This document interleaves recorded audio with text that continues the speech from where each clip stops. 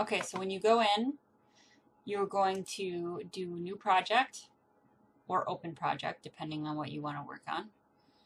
I am starting on a whole new project here. So it automatically brings this up when you start a new project. But if you want to change it, you can go to map properties by coming down under here and right-clicking the map that you want to change. Go to map properties, and you can rename your map. You can change what type of thing you want it to be. So if I want it to be a castle, I can be a castle, snow village. There's all sorts of stuff. Woods. Let's go with woods today. I'm going to say okay. And if you want, then you can add trees and such. I am not going to go over a lot of making the maps themselves. And if you want me to, you can comment below or email me and I will work on that for you. But because I'm getting the feel that doing this faster is probably something you guys all want, I'm going to do that. But just to briefly go over, you have different layers. Your first layer is usually like the grass, and you can also use stuff called auto tiles. Oops, I forgot to take it off the bucket. The pencil lets you draw, so if I wanted to put water here, this is an auto tile that's right up here. So there's my water. And you can also put a path. So let's put a little path down here. There's my path. And then you can go to your second layer and you could put like a tree. And your third layer is usually the layer you put things like doors or I'm trying to think what else. Doors, holes in the wall, or holes in a tree, things like that. That would go in your last layer. And then your events are going to be the main thing that you'll be using to orchestrate this game. This S stands for starter position. This is where your character is going to spawn. So for right now, we'll go ahead and put our starter right there. He's going to start right here. And we're going to go up here and I'm going to show you who you're going to be starting as. So go up to database and you are going to start as this guy. The number one actor. But you can change you can change his name. You can change his class, so he's a fighter or a lancer or a warrior. If you want to get fancy, you can make your own classes here. Same thing with skills. Everything is customizable up here. So if you want to change your character, the way they look, let's say, I'm going to make mine look like this guy. Sure. And then you can find the battle graphic of that person. Which number was this? Cleric 2. I'll go with Cleric 2 and that 2. There. So you can change him however you like by double clicking. Yes, I've had many people already ask me, how do I make my own character? That is a subject for another day. It is a little bit more complicated. If you must learn it right now, you can find YouTube tutorials out there. But I'm more concerned about making this game first. And then the other thing that you can do is we are going to just say that we want to just start with this character and not all these other guys. Because right now it's RPG Maker XP lets you play 4 characters at a time. Those are your party members. Those probably the first 4 it's set as right now. We're just going to start with our first actor and then we'll add actors as we go through it. So if you go to System and up in the left corner, you're going to see something that says Initial Party. Those are the people we're starting with. We're going to delete these other 3 that are under Alexis. So delete this person, and this person. And we're going to say, okay. So for starting our game, what is this going to look like? Okay. So we should probably have a character here for when he first comes that explains why he's here and what he's doing, right? That's usually how a game starts. So we'll go ahead and while you're in the events, double click anywhere that you want this character to appear. Choose a character, whoever you want it to be. We'll do this lady. Okay. And we're going to put this on auto run. And so that when this game starts, this automatically runs. So we're going to have, we will have this guy say, show text. So I double clicked in this event command box here, and we're going to say show text, which is number 1, the tab number 1. And he's going to say, hello. You can write whatever you want. Welcome. Okay. And then the next thing he's going to say is, I need your help finding the crystals.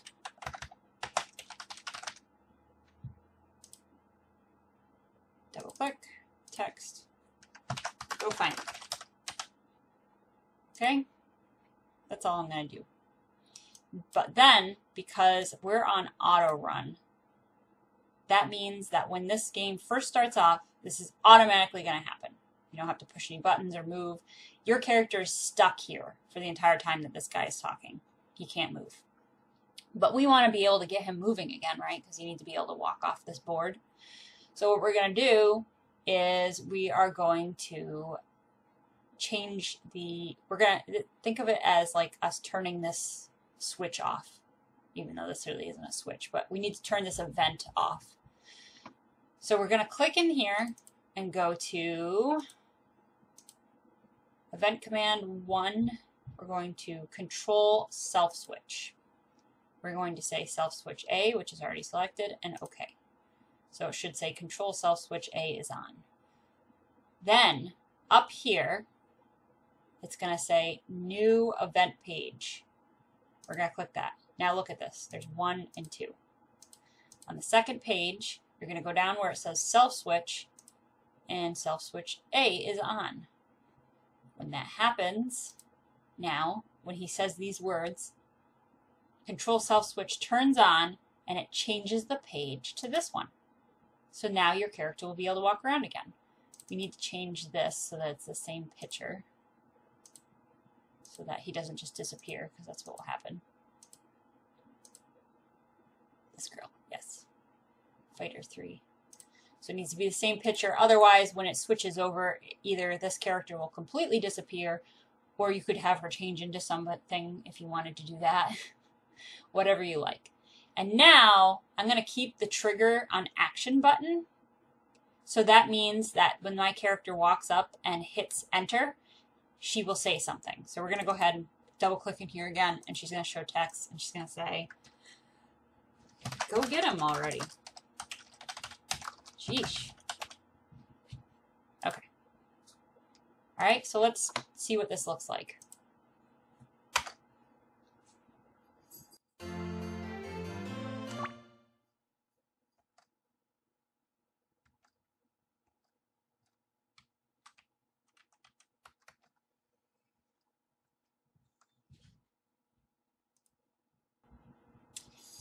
Okay, so that's what that looks like. And then the other thing we're going to do is you're going to go in here. We're going to insert it in here because that will make it more sense. Okay, so right before control self switch, we're going to insert something. You can do this anytime with any of these commands, which is wonderful. This is good that I forgot so that I can show you it. So control self switch A, right above that, we want it to go in. So we're just going to right click on control self switch A command and insert another show text. And he's going to say, hey, what's your name? Or she is. I guess it could be a boy or a girl. And then again, control self switch, insert something above it. And this time we are going to do, if I can remember it, give me a minute, name input processing. There it is. You're going to let your player change the name. So we want to change the name of Alexis, and the max amount of characters is how long the name is. We'll say 10. And then we're going to say OK. We're going to leave the self switch because we want to, after he says all this, we still want it to go to the next one.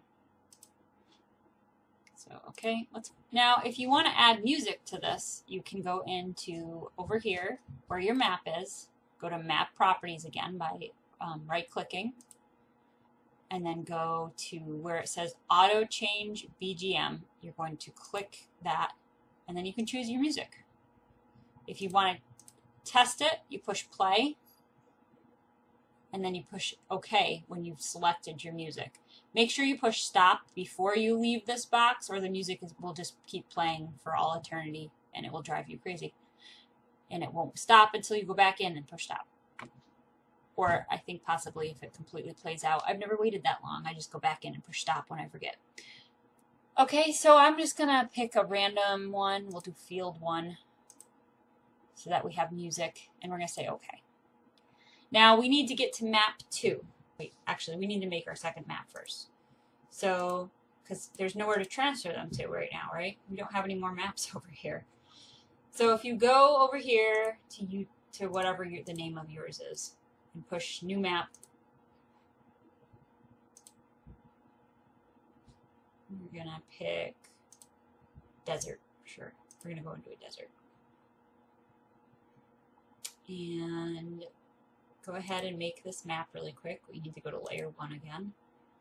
I'm not going to spend a lot of time on the maps, so bear with me. And we're going to go back to events, go back to our first map, and now we can transfer them to the next one.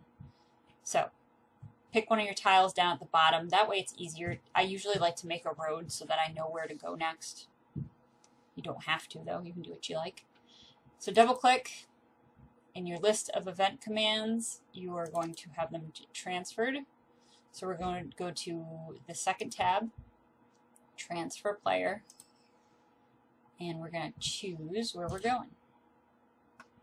We are going to go on the second one here. We'll go right here. And we're going to say OK. And we're going to say OK. And then we have to change our trigger, because right now we have it set so that when your character walks here, you'd have to push a button for him to move to the next.